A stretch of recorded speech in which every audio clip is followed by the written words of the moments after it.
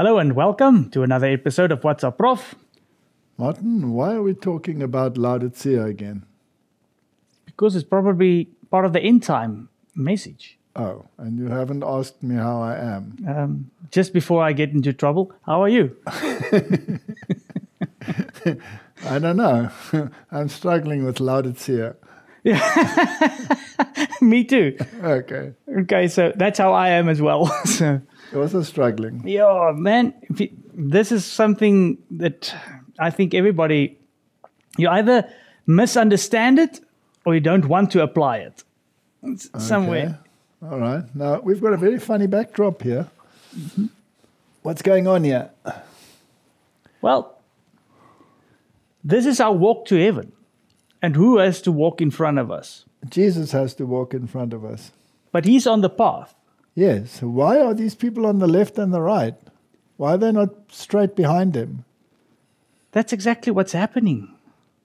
We've got a message to bring the world, and the way to bring it is in the middle path where Jesus walks, where he brings justice and mercy together. Uh-huh. And once we So we walk, have justice on the one side and mercy on the other side? maybe that's how I think that's a very good portrayal of it. Or Still on, you still think you're on the path because you're following Jesus, but you're on the left, so you're on the mercy side and saying, you know what? Jesus knows my heart. And you know certain descriptions, right? There are certain descriptions. It's like in politics. They don't say the right and the left. Yeah. They say the far right. It's true. And the far left. The far left. And then you have the left, and then you have the right. And where's the middle? There is no middle. There's only far left or right or far left or far right. And hurricanes too.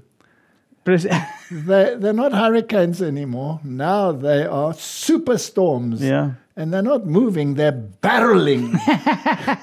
Yes. It's all in the description. Hyperbolic, is that the word? That's right, yes. It's all in the description. And you're not a little bit old and doddery. You're totally demented and gone from this world. So, the world is very inclined to live in the extremes. Yes, and unfortunately it's crept into the church as well.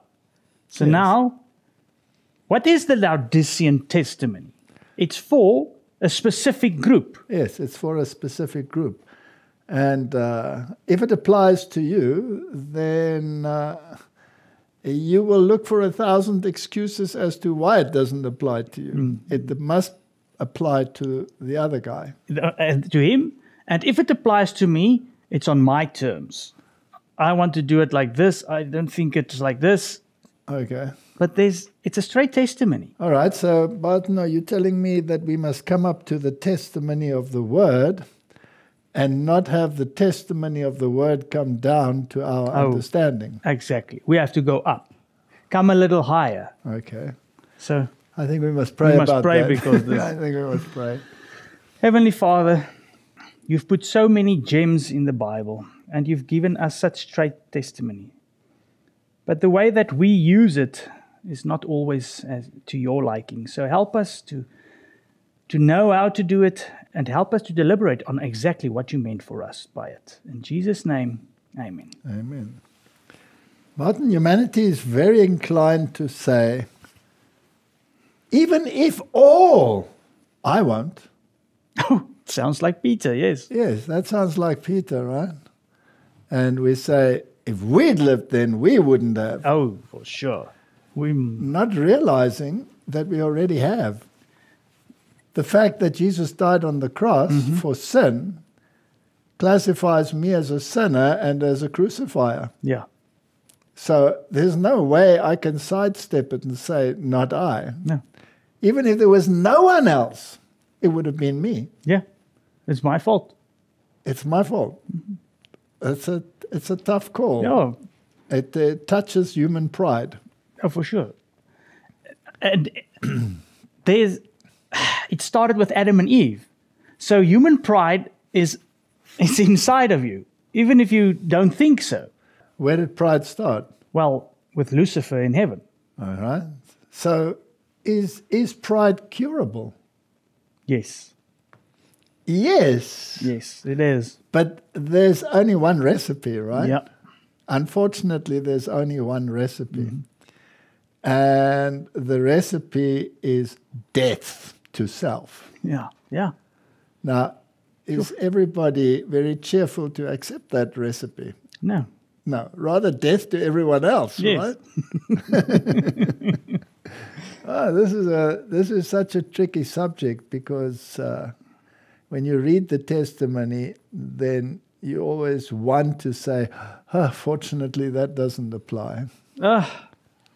We always want to exclude ourselves from everything. Yes. Like, for instance, if I come to think of it, like the Pharisee that prayed and said, thank goodness I'm not like the publican. Yes. We never look at ourselves. We No. always want to see that somebody else has to change. But he left the temple self-justified, Yeah. Oh, but totally unjustified. wow, that's a very good statement. Yeah. Yes. Self-justified, but not in God's eyes. Yes, but by comparison, it seemed to him like that. Yeah. All right, so we must be careful of the lefts and the rights. We should be in the middle. But there's one other important point. You should have practiced the latter without neglecting the former. Mm-hmm. So what they were exalting in their extremity, in their extreme ways, was not necessarily wrong. Oh, exactly. That's exactly true. But they should have practiced mercy and kindness and gentleness and not bring in the condemnation. It's like the Pharisees. Jesus said, do as they say, not as they do. That's almost the same. So it's not that it's bad to have that testimony. No. It's not bad to strive for perfection. No. But if you want to go to the opposite extreme, then it becomes your enemy. That's the problem.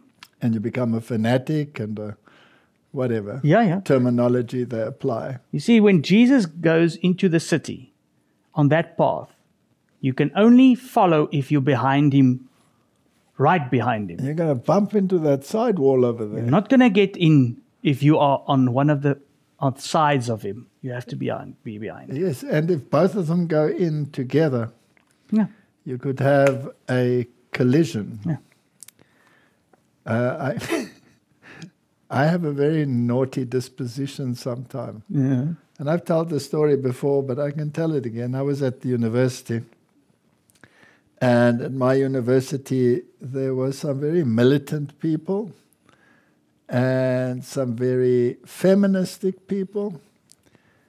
And I was walking with a colleague of mine towards the Senate building. We were going to a meeting. Mm. And when we got to the door, it was a lady colleague, I stepped back and let her go first. I got such an earful. She lambasted me from one side of the other, from being, patriarchal, chauvinistic. How dare I? Because there was no such thing as, letting the ladies go first.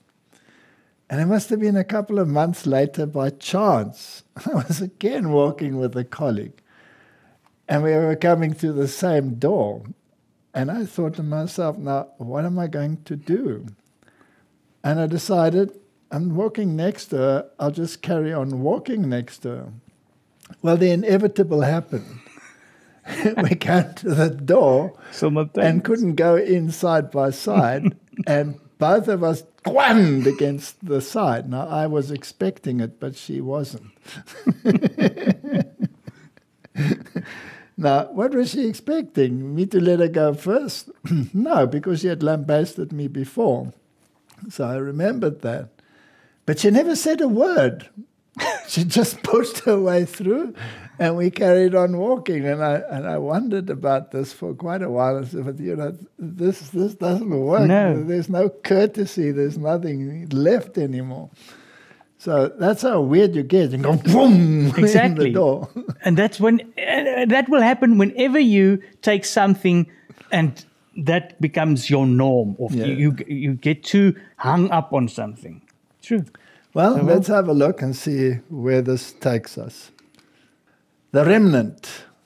Well, they say the remnant started with Seth right through the ages till today to the end of time. Actually, it actually started with Adam, right? Yes, with Adam actually already. But then it should have gone probably through Abel. Yeah.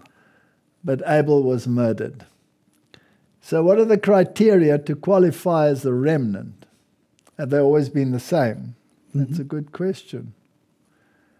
And the conditions that we find in the Bible are keep the commandments and have the faith of Jesus, or the testimony of Jesus.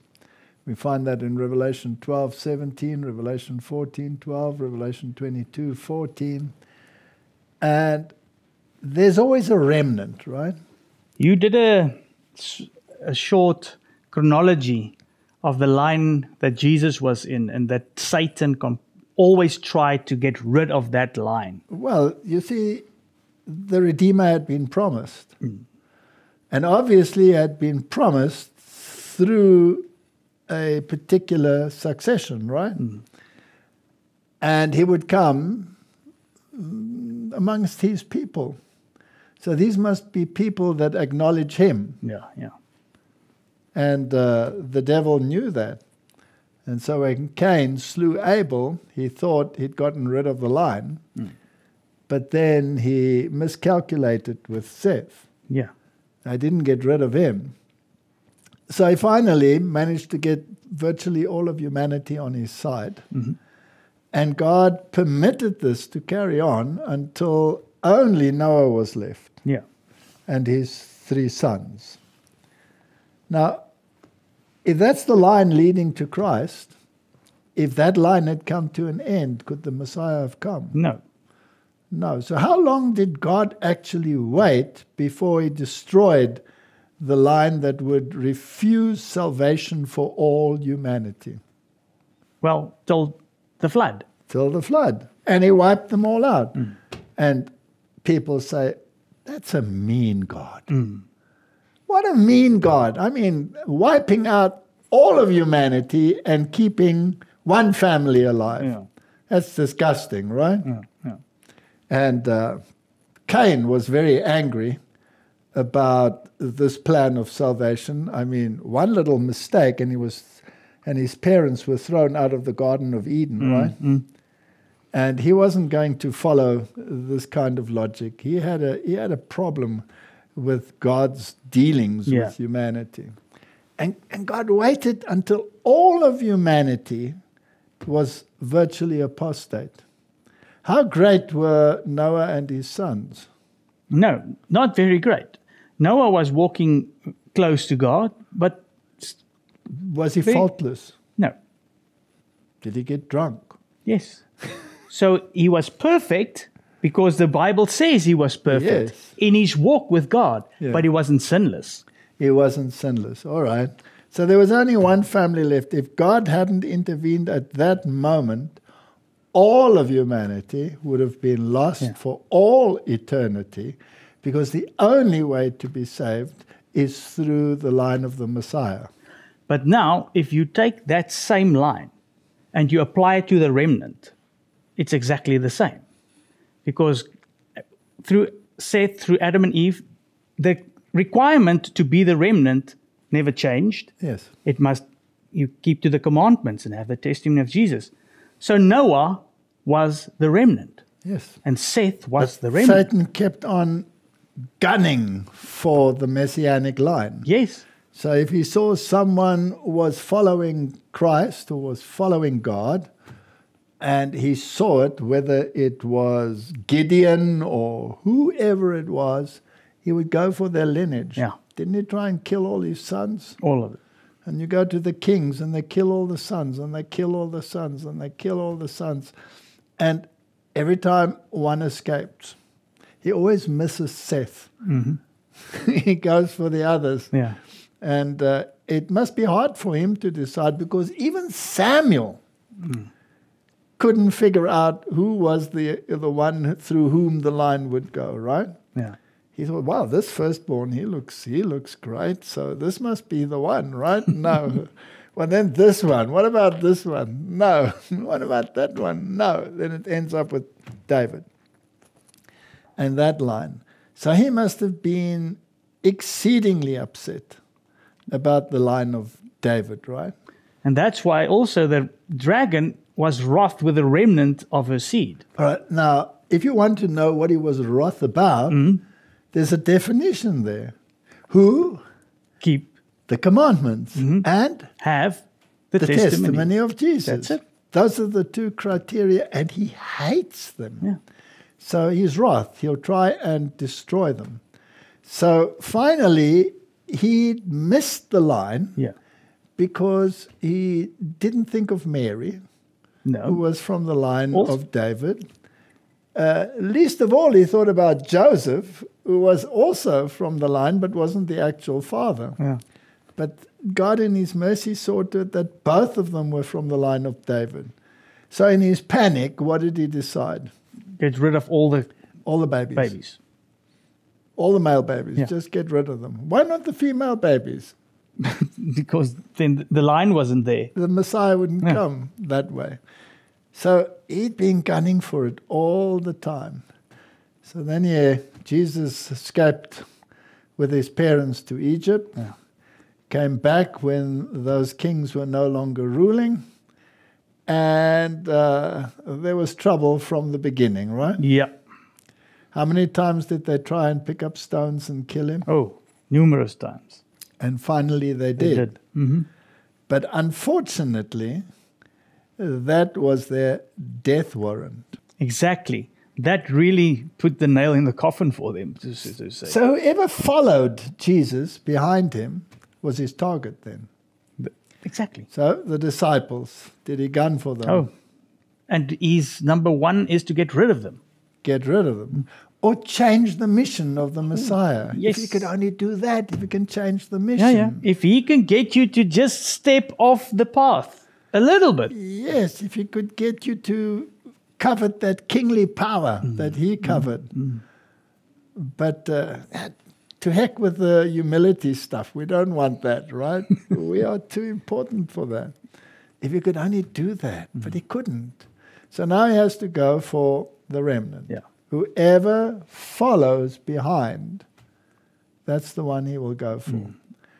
He's not so worried about the ones on the left and the ones on the right. No. They were in the church in those days. There were the Pharisees, and there were probably the liberals as well. For sure. Yes. So we have this problem here of this battle that takes place in the following of Jesus. Yeah. So let's look at the Laodicean testimony.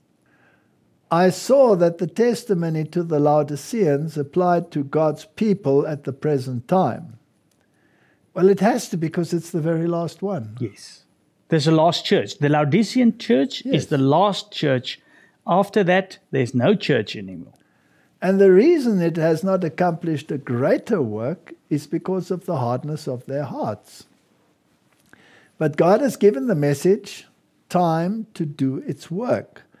The heart must be purified from sins which have so long shut Jesus out. The fearful message will do its work. All right, Martin, let's think about that. Shut him out. In other words, what is it that you don't want from him? Well, his rules. And his humility. Exactly. They're both. And sometimes you accept the one and don't accept the other. All right, so who rebels against Jesus? Self. Yes, for sure. Self. Yeah. So the only thing that's keeping him out is self. Because if you let him in, you have to surrender something. Completely. There's nothing of yourself you can keep when you want to surrender. Now, is that in line with human thinking? No. We've got human rights.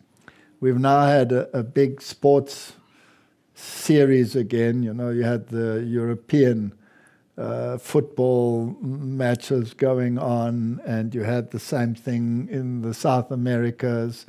And it seems to me there has to be a lot of distraction at the moment. Yeah. And then you have Wimbledon going on. And the Olympics is on its way, I think. And the Olympics is on its way, and they're preparing for that. And when you see the pictures of those that either scored a goal or those that just won a match at Wimbledon, what do those people look like? Do they say, I'm so grateful for the talents that God has given me? Do you hear that? Anything but. No, you have these mouths that are wide open that could swallow a whole swarm of flies at the same time. You have the fist punching in the air.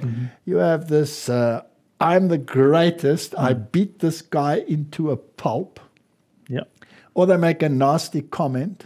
Exactly. Like if somebody has to leave because he just lost, well, enjoy the flight home. You know, something like that. It's all human pride, isn't it? Yeah, completely. I mean, if you even want to go to the political sphere, it's completely self-absorbed. All right. If you take the debate between Biden and Trump, how much of I did this was in there? How much kindness towards the other one? Zero. Zero, right? Let's not go there because the point is human pride stands in the way of humility. Absolutely. And so human pride shuts out Jesus because that has to die, because pride is the very cause of the origin of sin. Yeah. Yes. Selfishness and pride, isn't it? Wow. Yeah. Okay, so that's the only thing that shuts Jesus out. And it's a very, very sad state of affairs, because if you want to come back into harmony with the principles of heaven, then you must open the door. Because he's knocking. He's not going to open it. He's not going to force his way in. He's not even going to open the door to peep in and say, hello, No. are you willing to let me in? You have to open the door. You have to say, okay, I'm willing to die Yeah. to this selfish individual that I am. But as they failed to see the powerful work accomplished in a short time, many lost the effect of the message. I saw that this message would not accomplish its work in a few short months. It was designed to arouse the people of God, to discover to them their backslidings and lead to zealous repentance, that they might be favored with the presence of Jesus and be fitted for the loud cry of the third angel. All right, Martin, why would you backslide? What does backsliding mean? I would like to say that when you backslide, you are placing yourself back into prominence, and that which you held to before, you are making secondary. Yeah, that's a very good. Jesus was probably the front, and you were continuing, and then he started getting a little bit less because there were other things that... And self started creeping in. And you could say the same with issues, let's say sport. Yeah. Was sport creeping in again, and then once you take part in that, then you have to exalt yourself. It's just one of the symptoms.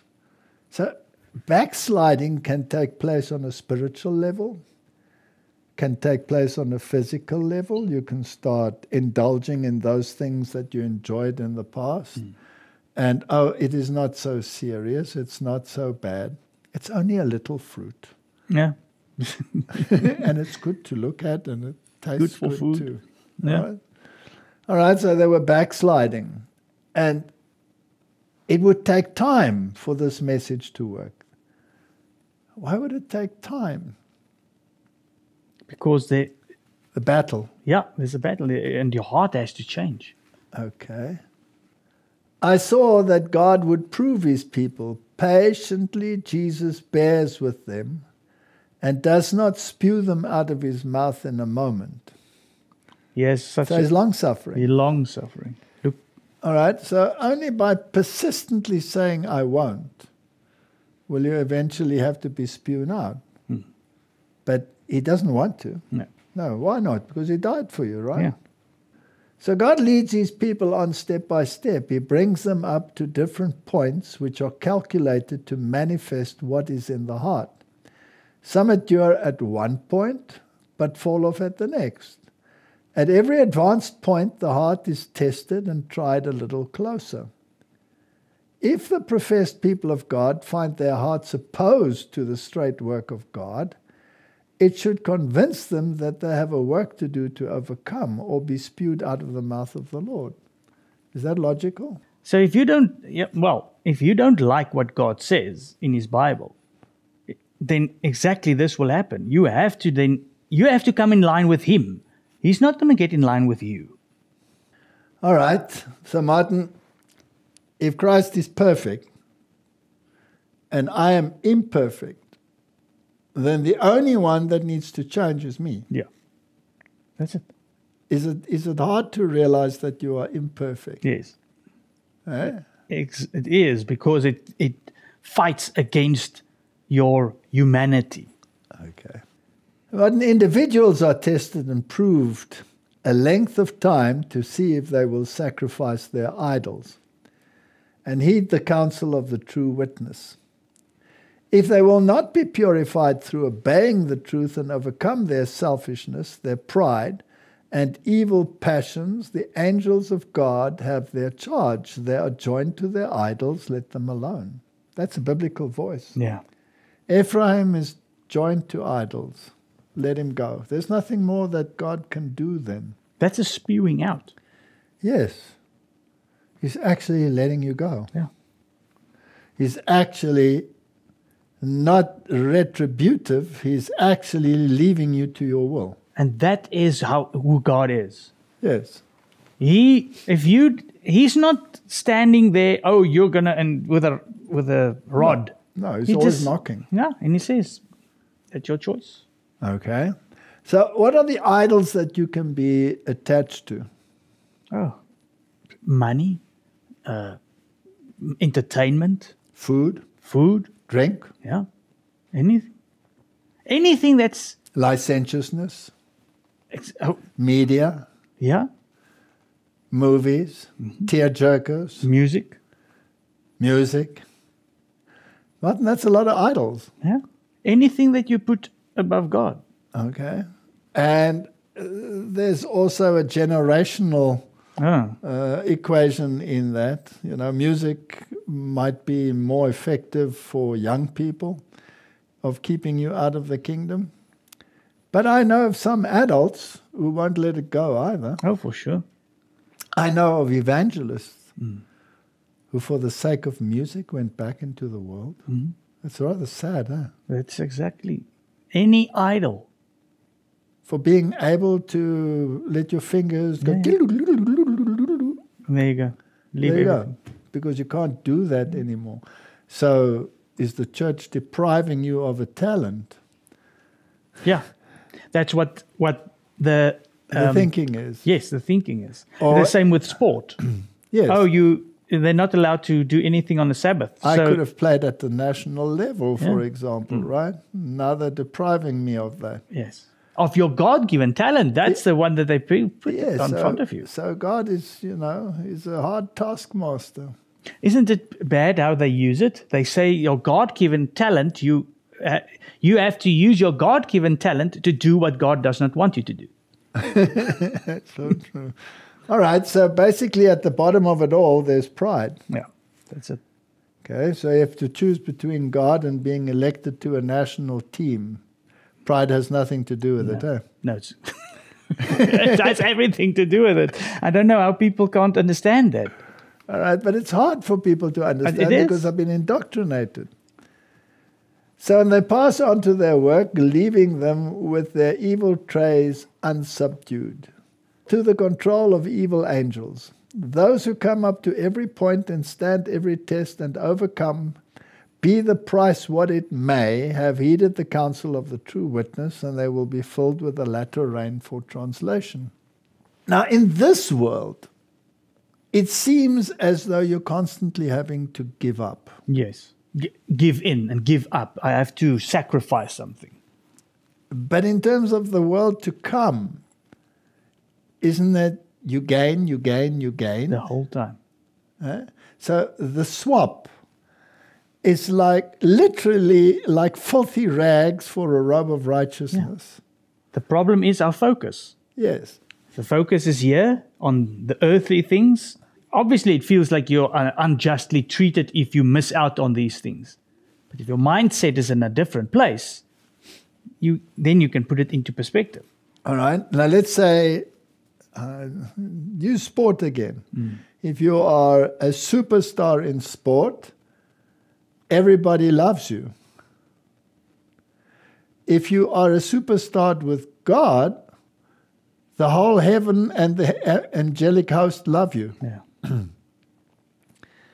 And what's the difference between those two? The one is idolatry and the other one is what? Is acceptance of humility. Yeah. Because when you've given up everything and you're humble, the other one is more important than you. That doesn't work in a boxing ring. I can imagine. No, you eat first. No, you eat first. No, you eat first. It doesn't work that way. And how are people attached to their idol? For example, let's take a boxing ring. How many people have died in a boxing ring? Numerous. Have they given up the sport? No. And in fact, now they've actually gone a little bit worse. Now it's not only a boxing, now it's MFC, that fighting without gloves and stuff like that. And kickboxing, right? And then so that you can't escape, you put you in a cage. Yeah. It's like the old gladiators. Don't they realize what happened? So have we gone from bad to worse, right? Yes. We don't learn the lessons. All right. So they're joined to idols. Humanity is basically joined to idols.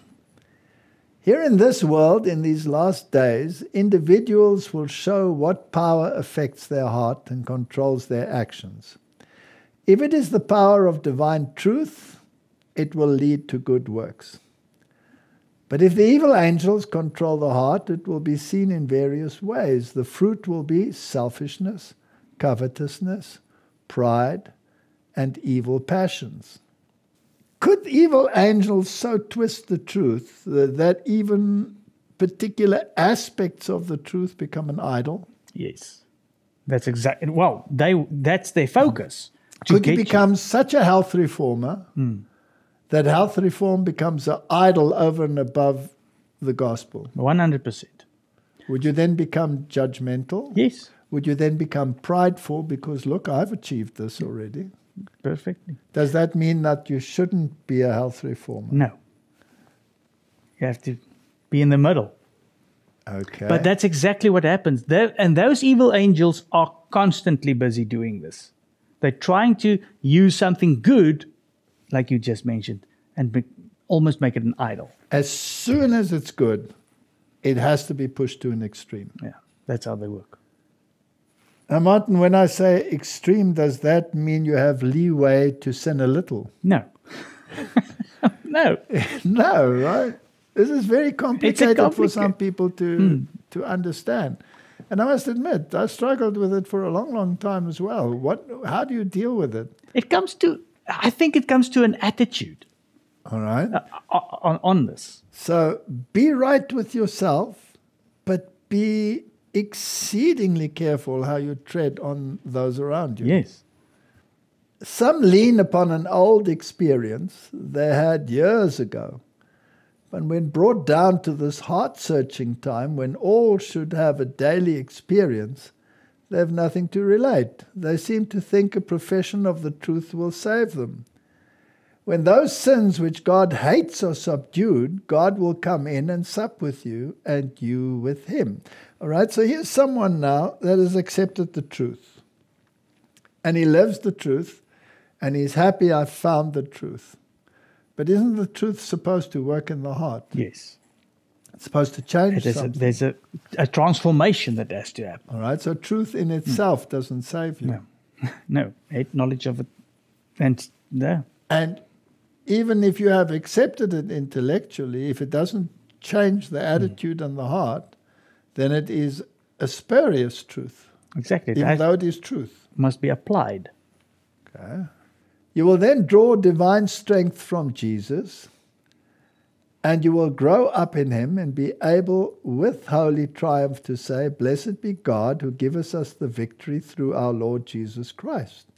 It would be the more pleasing to the Lord if lukewarm professors of religion had never named his name. That's a real strong statement. All right, so there's another statement where she says that those within the church are often better agents of Satan than those without the church.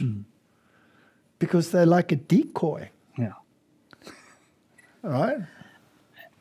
And maybe we can just put it in there. Is it important for us to realize this at the time where we are living? Okay, so where's this going? We can't just carry on, quoting one here after the other. Where's this going? We are living in a time when the final events are upon us. We are Laodicea. Yes. Let's just get this straight. That's it. We are Laodicea. Therefore, we need introspection. So when is the time to have introspection? 40 days after the coming of Christ, right? No. Right now. Right now. Okay. So this testimony applies to us right now. Right now. I was shown that some of the people of God imitate the fashions of the world and are fast losing their peculiar holy character, which should distinguish them as God's people. Fashions of the world. Now, it's not our place to criticize everything. It's to look at the mindset. This testimony, is it written for everybody else or for you? It's written for me. And that's how you should read it. Okay? Are you happy if the church is filled with youth? Yes. Are you necessarily happy as to how they come dressed to church? Not always. Not always. All right?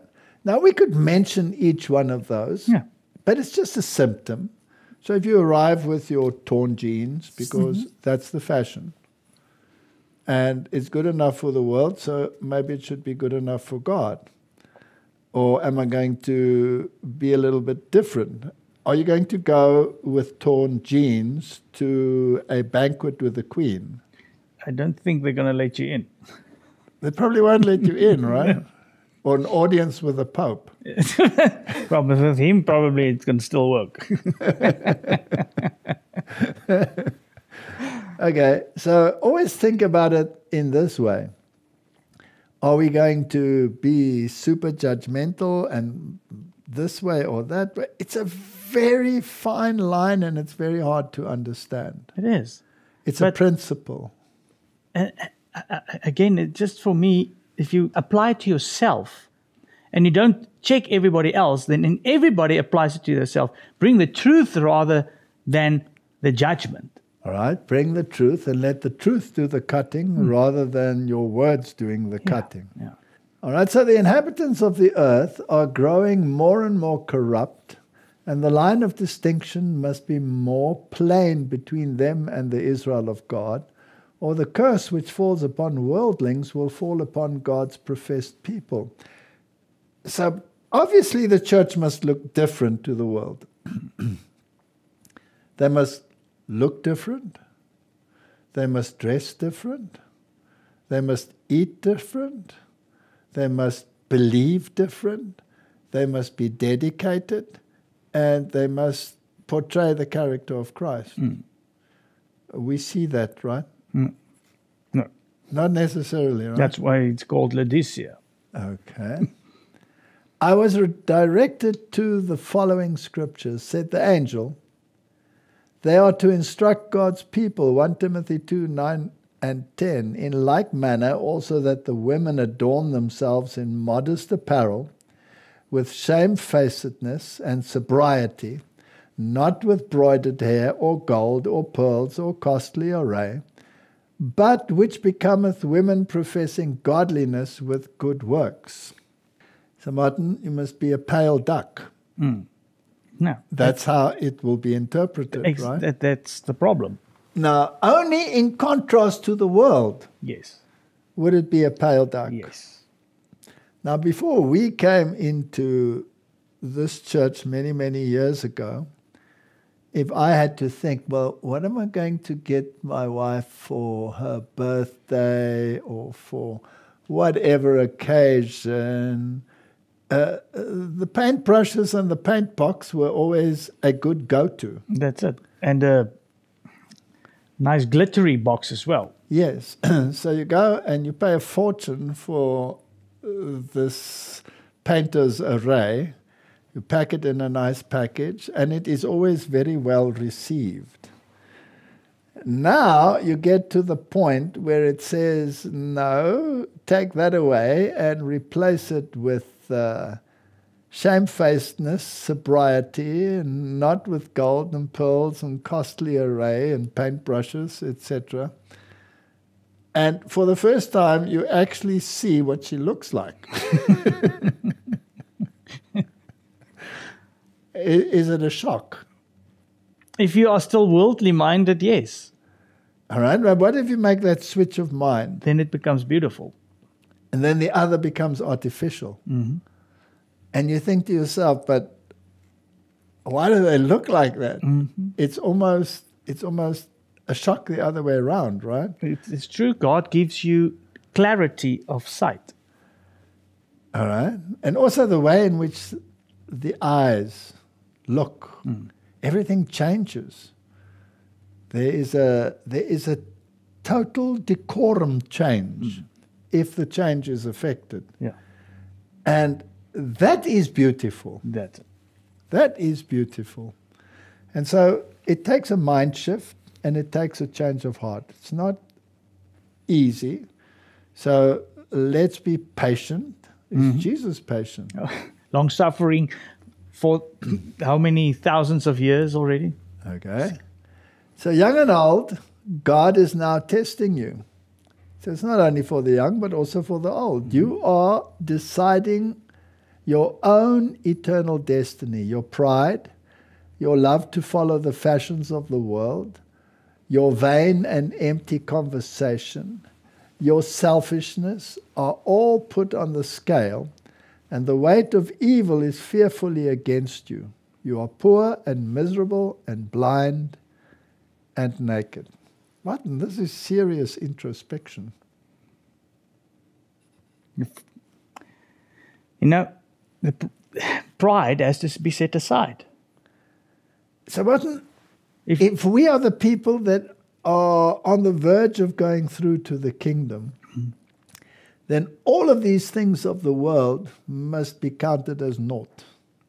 Exactly. Nothing of the world must be holding you back on anything that God wants you to do. All right. Now, once you do this, do you feel deprived? At first, if your mindset is not right, yes, you do. But if your mindset comes right, are you then deprived or are you enriched? Much more enriched than ever you were before. Okay, it's very difficult for people to understand that. It is, especially if you're standing on the other side. Yes. If you hear this and you are new to this whole walk with God, this is it doesn't work. It's not easy to swallow. Yeah. Many I saw were flattering themselves that they were good Christians who have not a single ray of light from Jesus.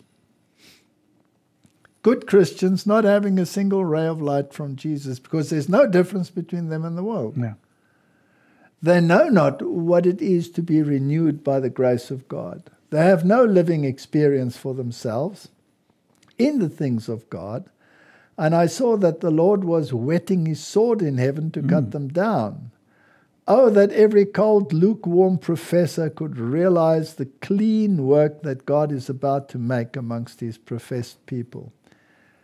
Martin, are we being judgmental by putting these quotes up? The contrary. And that's what this whole lecture is about, or this whole discussion. This is the testimony to the Laodicean church, which we are, like you've mentioned before. Yes.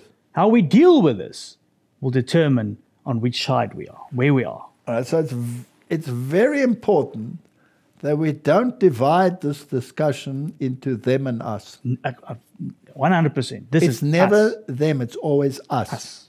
Like Daniel, when he prayed and he asked for forgiveness, he didn't say they. He said he means included in that whole prayer. We have sinned. All right, Martin, let's look at the statements for young Sabbath keepers. I saw that the young do not take the burden nor feel the responsibility of the cause of God. Is it because God has excused them? Oh no, I saw that they excuse themselves. They are eased and others are burdened. They do not realize that they are not their own. Now, when you take the way in which God worked in the past, did he bypass the young or did he target them? He targeted them. His disciples, how old were they? Young. I mean, 17 years old? Yeah, they were young, right? Even if you go back, Daniel, Joseph, all of these that stood for God. And then you come to the pioneers of our church. But they were minorities, right? Yeah, always. The remnant. Always minorities. So this is not a blanket accusation against the young. This is a state of mind that is prevalent amongst the young. Yes. And it's a wake-up call. So if this talks to you, change. So many of the young I saw have not the Spirit of Jesus. The love of God is not in their hearts. Therefore, all the natural besetments hold the victory instead of the Spirit of God and salvation. It is the lack of religion, lack of holy living that makes the young backward. All right? Lack of religion. That's not understanding the issues. Yes, not a lack of knowledge of religion. And lack of religion, in applying other words, living what you know. Yes. A lack of the holy living that makes the young backwards. A holy living means living in the will of God. That means your language is clean. Yeah. That means what goes into the mouth is clean. That means what comes out of the mouth is clean. That means your decorum is clean. And if it's not, then you go backwards. Yeah. Their life condemns them. They know that they do not live as Christians should. Therefore, they have not confidence towards God or before the church. Now, when you and I, well, not me, I wasn't living in rebellion. I was rebellion. Yeah. Because I didn't know the truth. But if you know the truth, like my son, for example, he knew the truth, but he chose a life of rebellion. Yeah. And then when he had to come back, or when the call came to him, come back, it was very hard for him. And in the beginning, it was a burden. He knew he had to do it, but his system rebelled against it. Exactly. Until that which you do becomes better than that which you did. Yes. And God takes hold of you, and even what you like you mentioned before, what I used to like, I now dislike. And what I used to dislike, I now... Right. So I want to say to the youth, you must get to the point where that which you love, you hate. Yeah. And that which you hated, you now love. Yeah. In the world. The world it's yeah. mindset change. What did you say? Hard. Cognitive dissonance. All right. And does peer pressure prevent you from doing it? Oh, completely. Because that's where Satan works best. And this can also be applied to people that are new to the truth. Yes. So young Sabbath keepers are young of age, and also people that are young in getting the truths of the Bible. Yeah. Martin, isn't it a lot easier to speak about doctrine and truth and error and things and what's happening in the world than speaking about these things? It's much easier. Much easier, right? Yes, because this has to work on our hearts as well. Yes. So how little do the young suffer or deny self for their religion? To sacrifice is scarcely thought of amongst them. They entirely fail of imitating the pattern in this respect.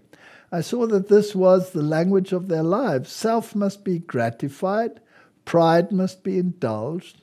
They forget the man of sorrows who was acquainted with grief. It's a hard choice because why do you want to do this? Why do you want to walk the path of sorrows if you can walk the path of exaltation? And why it always have to be so different? Yes. Now, why was he a man of sorrows? He was a man of sorrows because he knew what was right, but he also knew that nobody wanted it. Yeah.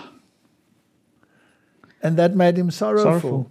Because he also knew that if you didn't want it, you didn't qualify for heaven. He knew that's why he was sorrowful. Okay, so in heaven, where everybody does the will of God, is he a man of sorrows? No. He's a man of jubilation. So is it possible to change from a man of sorrows to a man of jubilation? Yes. And you can do it here as well. I want these to be where I am also. Yeah. I want them there. And when they are there, he looks at the travail and he says, it was worth it. It was worth it. And we will say, heaven was cheap enough. Heaven was cheap enough. So, Martin, if you have this concept of long-faced Christianity, a life of toil and misery, then you will choose the world. That's what happened to Martin Luther. Because when he was a monk, that is the life you have. It's misery and you can't be saved. And when he discovered... But he wanted to go to heaven, so he chose to rather go through the suffering as a monk. Exactly. But then he discovered the man of sorrows. And his whole life changed. Okay, so we have to define why he is a man of sorrows. I think we've done it. Yeah. He's a man of sorrows because he knows the consequences of sin and he knows the choices that people make that make him sorrowful. It's like a parent that sees child going the wrong way and he becomes sorrowful. And when he sees him going the right way, he becomes joyful. Exactly. So in heaven, the man of joy will be Christ. Yes. And those that have followed him will be the children of joy. So don't look at the way in which the world is running now. Yeah. Keep your eyes focused on the future. The sufferings of Jesus in Gethsemane, he's sweating, as it were, great drops of blood in the garden, the plaited crown of thorns that pierced his holy brow, do not move them. They have become benumbed, their sensibilities are blunted, they have lost all sense of the great sacrifice for them. They don't want to go there. No. They don't want to go there, and least of all do they want to follow there. Want a life of ease according to the world. Yes. Because otherwise, you've always got somebody, oh, why are you like this? Why did it, like you mentioned before, it seems like you're always deprived of everything in life. Yes. Everything that's fun is gone. Those only who have partaken of the suffering of the Son of God and have come up through the great tribulation, have washed their robes and made them white in the blood of the Lamb, can enjoy the indescribable glory and unsurpassed beauty of heaven. Is there something positive on the other side? Yes, something unsurpassed. Now, there's a song which says, I'm a pilgrim. Mm-hmm. Right? And you're a pilgrim in this sad world. Let's say you have a nuclear apocalypse. And you're walking through this nuclear apocalypse. There's a lot of sadness on the left and on the right, and people bleeding and people dying of radiation sickness. And basically, that's the state we are in. Yeah, the world is. The world is in that state. And if this is your world, then it's a rather sad place to be, because it's not going to improve. It's going to go from bad to worse. But if your focus is on the unsurpassed beauty of heaven, not only physically, but character-wise, then all of those things which you counted of such great value are actually meaningless. But speaking those words, for somebody that hasn't realized this yet, you have to get to that words get meaning to you. Okay, now let's take a little round object about this size and a net. And your ability of your foot to kick this little round object into that net. That is the whole tenor of your life. On a scale of 1 to 10, how important is that? Compared to what is available, 0. 0, right? But people make it their entire life. Exactly. They live it, they eat it, they drink it, they spend all their money on it. And what does it bring you in the end? That you were able, with your foot, to take the round object and put it in a net. Maybe you only get a little certificate or a small idol that acknowledges that you were good. But there's a distant memory of you after a while. Imagine the whole universe being open to you. You being able to go anywhere in the universe, study the depth of the universe, understand how everything is put together. Everything that man strives for never achieves. Where we live on theories, don't we? Yeah. And the next generation will prove your theory wrong. Yeah. So you actually lived a lie. Is it worth it to lose eternal life for the sake of a lie? Let's take evolution. Yeah. Are evolutionists willing to forego eternal life for the sake of a lie? No. Oh, yes, they are. Yes. Yeah. Yes, they are, right? Yes. Okay. So, Martin, we don't have a perception of heaven. No, because otherwise that will be where your focus is. Okay. So, Martin, if we don't have a perception of heaven, would we want to prepare for it? No. That brings us to the next point. The want of this necessary preparation will shut out the greatest portion of young professors, for they will not labor earnestly and zealously enough to obtain that rest that remains for the people of God. I saw that Jesus was now giving them opportunity to confess, to repent in deep humility, and purify their lives by obeying and living the truth. I saw that now was the time for wrongs to be righted, sins to be confessed, or appear before the sinner in the day of God's wrath. So your sins will either catch up with you, or you will be able to get rid of them by following the prescribed course. In terms of what the world offers you, not a choice that everybody is willing to make. And when it says young professors, this doesn't have to be a young person. No. It can be a new convert. Yeah. Jacob-like, wrestle in prayer, agonize. Jesus in the garden sweat great drops of blood. You must make an effort. Do not leave your closet until you feel strong in God. Then watch. And just as long as you watch and pray, you can keep these evil besetments under, and the grace of God can and will appear in you. They will call you a nerd. Yeah. Or a Jesus freak or something, you know. Okay. I saw that the Christian should not set too high a value nor depend too much upon a happy flight of feeling. These feelings are not always true. I saw that it should be the study of every Christian to serve God from principle and not be ruled by feeling. Is Satan a master at creating religious emotion? Oh, for sure. I think he's the master of entertainment. So when you go to church, are you going there for a flight of feeling? Are you going there to be entertained? Are you going there for a rush? Or are you going there to spend time with God and allowing the Holy Spirit to work on you? You see, that's where Satan is a very good deceiver.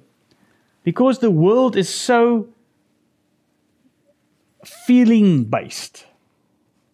He wants young people, or most people, want to feel the same when they get into church. Okay.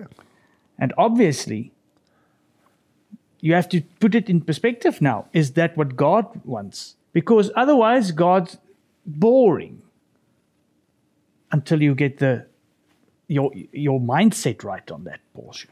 Okay, so God is actually everything but boring. Yeah, So the problem is really the mindset. that's it. I was shown that if the Christian lives a humble, self-sacrificing life to God, peace and joy in the Lord will be the result. But the greatest happiness experienced will be in doing others good, in making others happy. Such happiness will be lasting. It's the opposite of the world's thinking. Yeah, completely. So even the philanthropists of the world today are showing this great generosity actually to exalt themselves. So as soon as you move do the shift from yourself to somebody else, then you will be truly happy. But that's opposite of what the world tells you. You must believe in yourself. You must do your best. You must follow your heart. Follow your heart. It's only you the whole time. But the heart is desperately wicked. Above all things.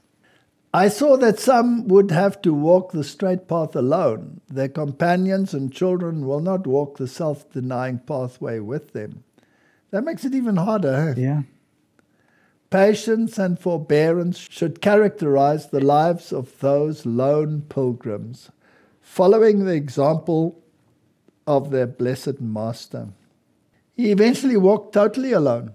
Yeah. They all forsook him. All Didn't forsook the Bible say all forsook him? Yeah. They'll have many trials to endure, but they have a hope that makes the soul strong. The only way that you can survive this kind of situation, let's say you're in a marriage relationship where the one just absolutely refuses to follow this path, and you follow it, which means that you have zero joy. Yeah. The only way you can survive it is if you provide joy for others. Perfect. Perfectly put, yeah. Only way you can survive That's the it. only way. So if you see the joy in other people's faces that accept it, it can help you get over the sadness of those that don't accept it. Exactly. They're very well put.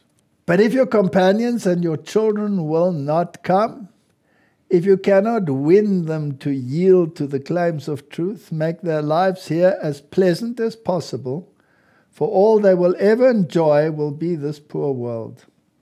But let not your duty to them interfere with your duty towards God. So the advice that we have here is, put your heart and soul into the work. Yes. See the results of your work from the outside, and you will receive a joy that surpasses all understanding.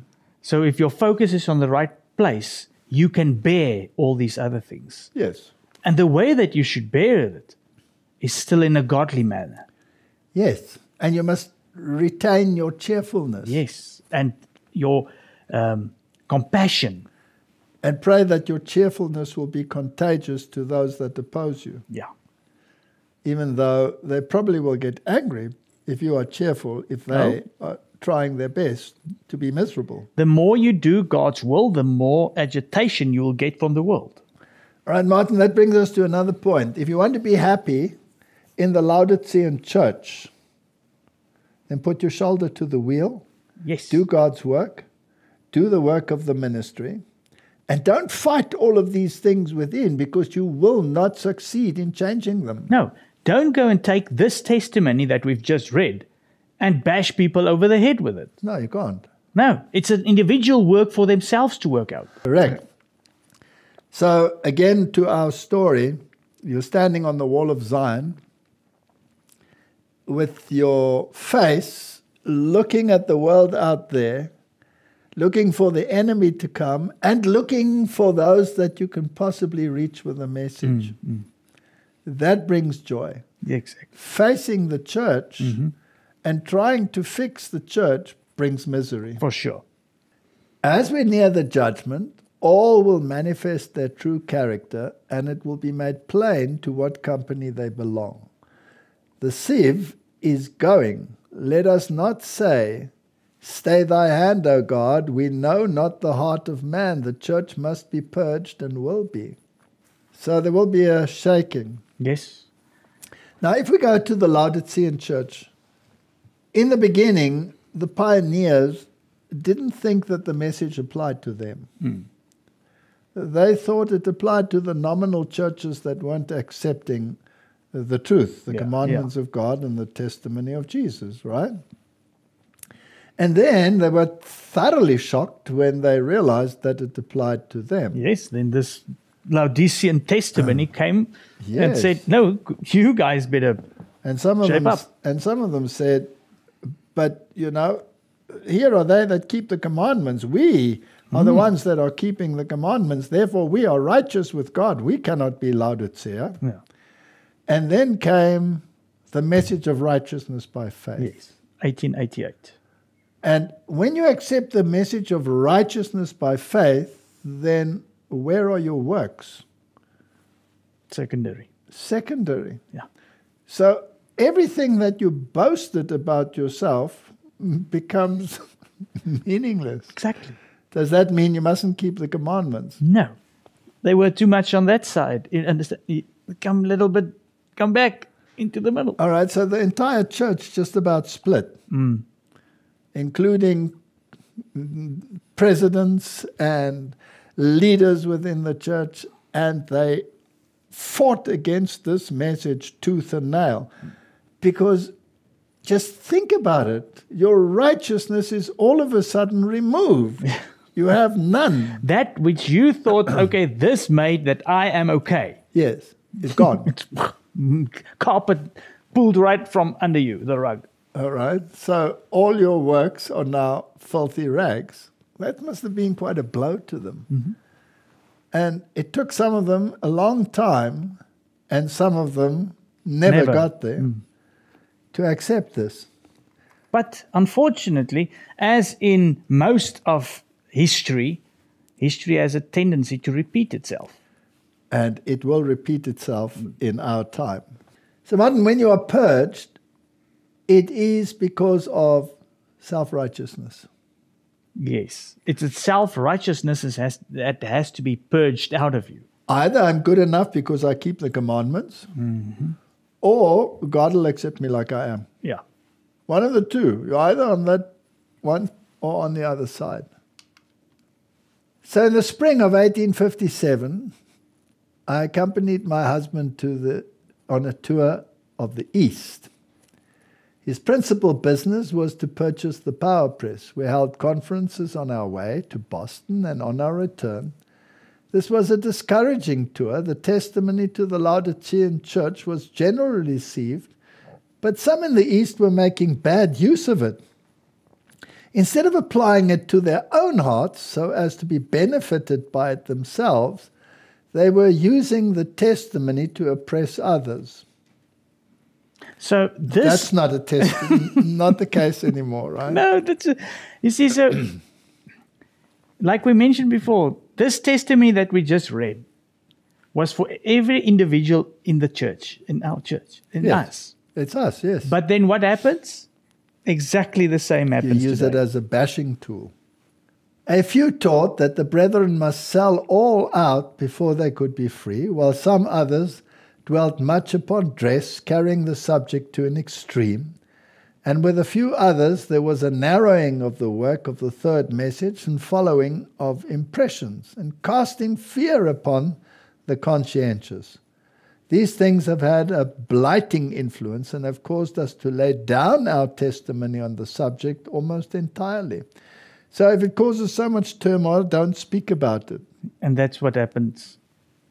Then it goes to the other side again. Okay, does that mean it's not truth? No, it is truth.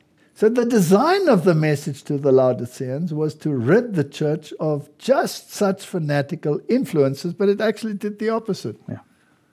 Because it doesn't apply to me. That means self-righteousness, right? If you take the testimony and you want to apply it to everybody else, you're going to have the same problem that you have to apply it to you.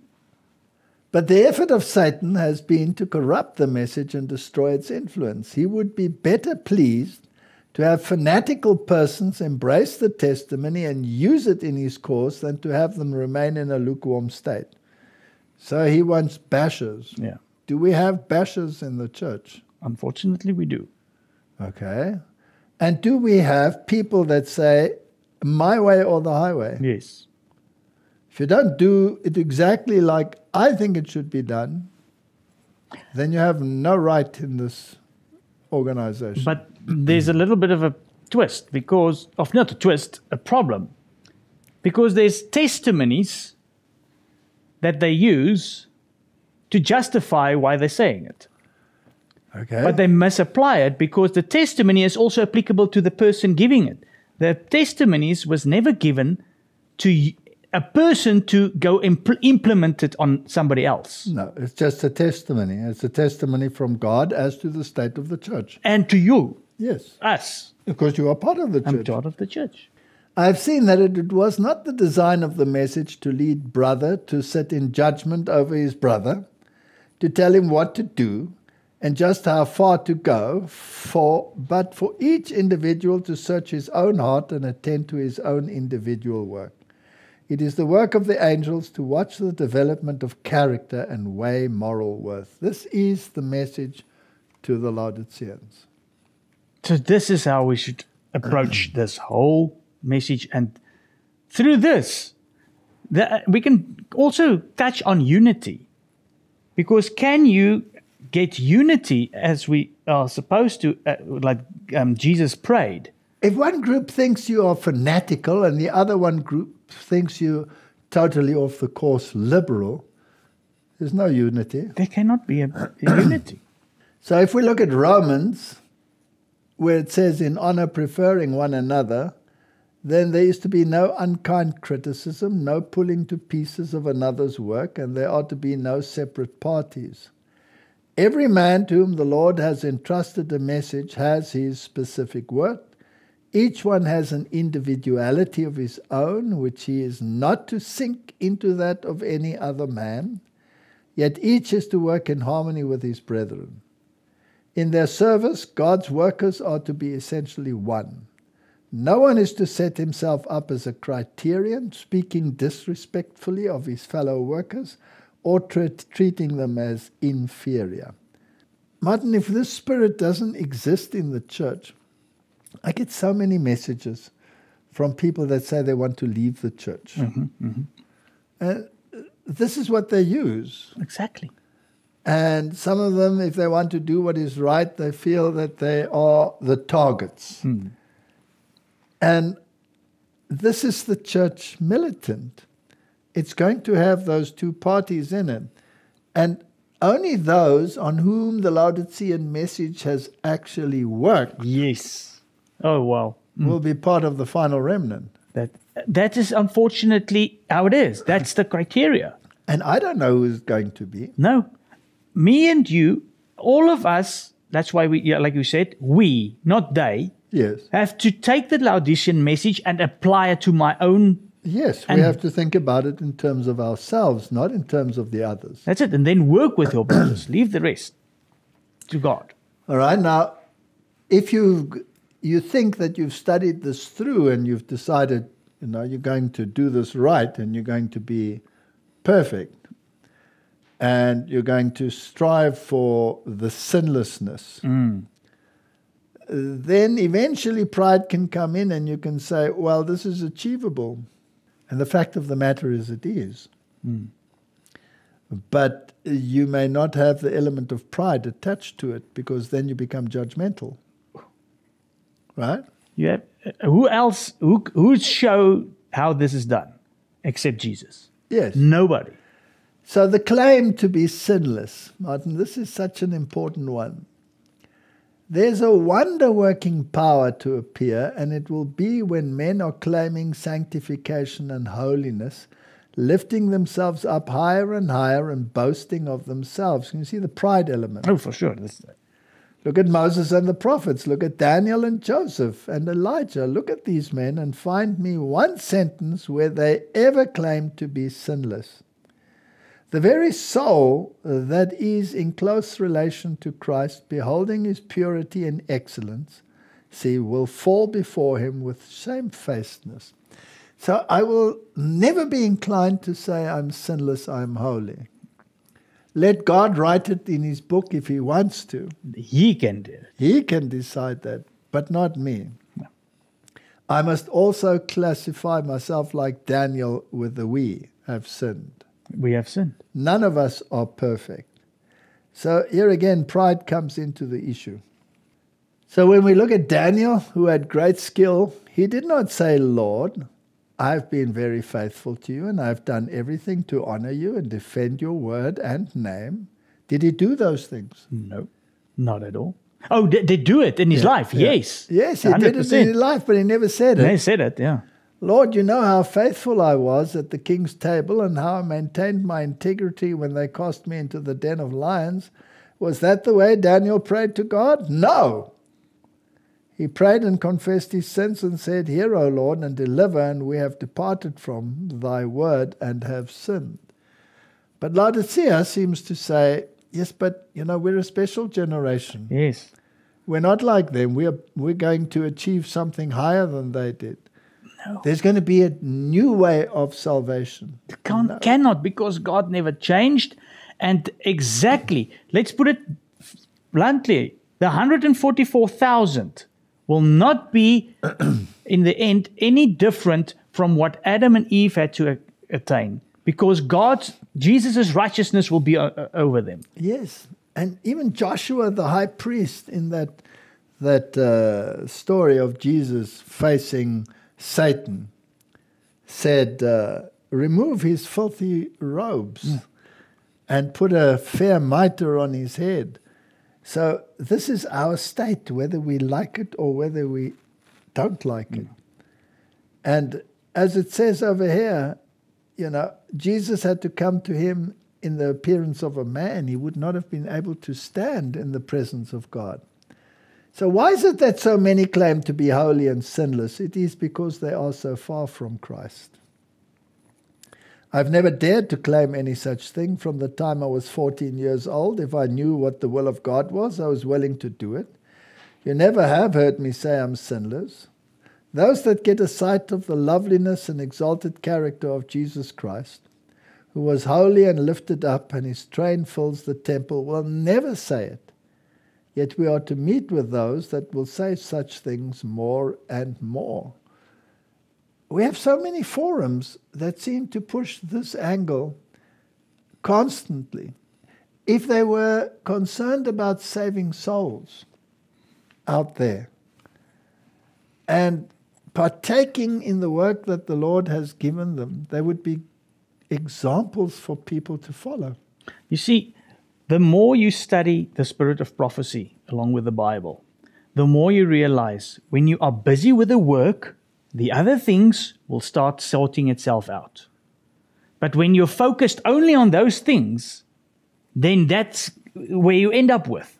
Yes, and your focus is within. That's it. That's immediately where the problem lies, when your focus is within.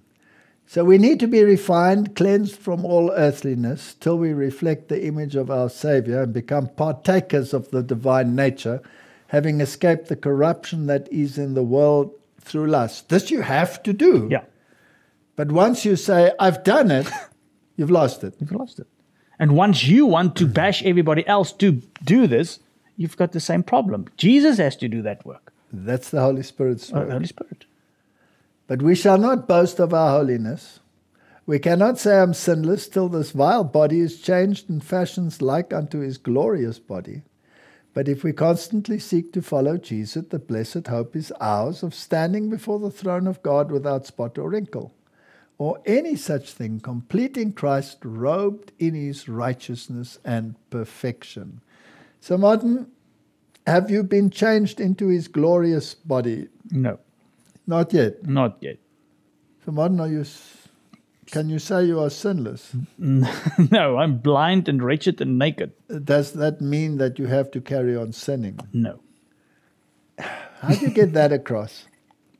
You walk after, right behind Jesus, and you're not the judge. So, Martin, can we say that Jesus is walking in front of us? Mm-hmm. He's walking in the middle of the path where justice and mercy meet. Yeah. Isn't that where we should walk? Exactly the same place. We are to follow exactly behind him, not wavering to the left, where we proclaim that his love covers all, but we neglect the necessity to obey. That's the one extreme. Neither should we waver to the right from behind him, where we stand as a policeman to constantly correct our brothers and sisters. And in both cases, we might seem to still be following, but we are off the path. So is that the message to the Laodiceans? That is the message. It's an individual message to you, to me. Is it the message of the righteousness of Christ? Yes.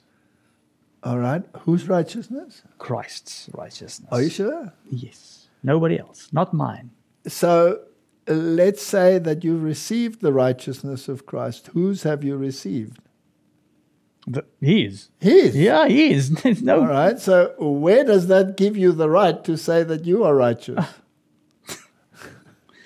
None. Zero. There's Zero. no. You don't have any right to do that. Okay. That's very discouraging. No, If it's we- actually encouraging, because then you don't have to be discouraged when you can't do it. Okay. Psalms 89 verse 14. Justice and judgment are the habitation of thy throne. Mercy and truth shall go before thy face. When we study the divine character in the light of the cross, we see mercy, tenderness, forgiveness, blending with equity and justice. Do we see condemnation, harshness, any one of those attributes? None. So do we see an intolerance to the failures of others? Yes. Yes, we do. That's what we see, right? Yes. We are constantly intolerant. All right. Mustn't we encourage people rather than condemn? Bringing with love the truth. What did Jesus say? Neither do I condemn you. Did he condemn the sin? Yes. For sure. He condemned the sin. Yeah. Not the person. We see in the midst of the throne one bearing in his hands and feet and side the marks of the suffering endured to reconcile man to God. We see a Father infinite dwelling in light unapproachable, yet receiving us to himself through the merits of his Son. The cloud of vengeance that threatened only misery and despair in the light reflected from the cross reveals the writings of God. Live, sinner, live. Ye penitent, believing souls, live, I've paid a ransom. So Martin, the only boasting that we have is boasting in Christ. Yes, the only boasting that we have is that Christ has done all for me, and at least I can claim that for myself. So I can account all the rest as rubbish. Yes. Is that what Paul said? Yeah. So mercy and truth are met together, righteousness and peace have kissed each other. While you seek to administer justice, remember that she has a twin sister, which is mercy. Isn't that a beautiful statement? It's amazing. Eh? Because Why do we always separate them? Yeah, we always forget it. We just walk with one sister. Okay, so we have justice on the one side and mercy on the other side. That's it. The two stand side by side and should not be separated. So I think our picture here is actually quite to the point. We cannot go through the gate if we don't follow right behind Jesus. So with that verse in mind, or that statement in mind, I think we can conclude the Laodicean message. It's a personal message. It's a message which lays the emphasis on the righteousness of Christ. It's an emphasis which lays self into the dust. It is a message of following and not running ahead. And it's a message of not deviating from the footsteps that went before you. Amen. Is that Amen. We should make it personal and then get that same attitude and the love that Christ has for people. He never walked around condemning. And when we accept it, we can become part of that remnant that will bring the loud cry. Amen. And we have to talk about that also in the future. Let's pray. Heavenly Father, the message to the Laodiceans is not one that sits well with humanity. It goes against the fallen nature. it puts our existence, our lives into perspective. Accepting the Laodicean message is not conducive to man's plans of being somebody and something. But in heaven's plan, it makes them something and someone. So help us, Lord, to do that introspection, study our lives, see if we are in harmony with the Word, and ask God to change us into His similitude. In Jesus' name, amen. Amen.